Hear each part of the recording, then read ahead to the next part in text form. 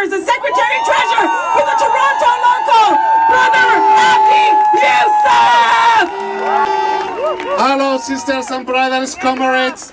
It's good day to come out and fight for our rights. It's good day to stand together.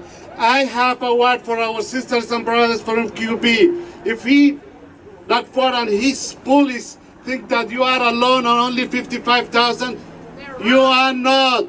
You are over 3.3 million, as the Sister B said, families of Canada. But also, you are many other families who are not mentioned here that are in Toronto, that rely on your service, that rely on your hard work. And on behalf of postal workers, coast to coast, we stand with you today, we stand with you tomorrow. We will be here until we win this, because this is not your strike, this is not your issues, this is a workers' issues, this is a community issue. Sisters and brothers, I will tell you one thing.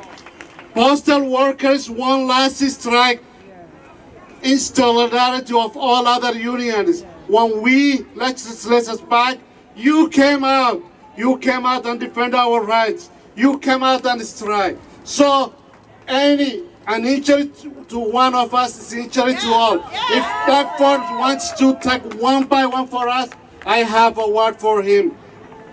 You started something that you will not stop. We will win this war. We will win for the workers. We will win for all the mothers and fathers of Ontario. This is solidarity. Solidarity. Solidarity.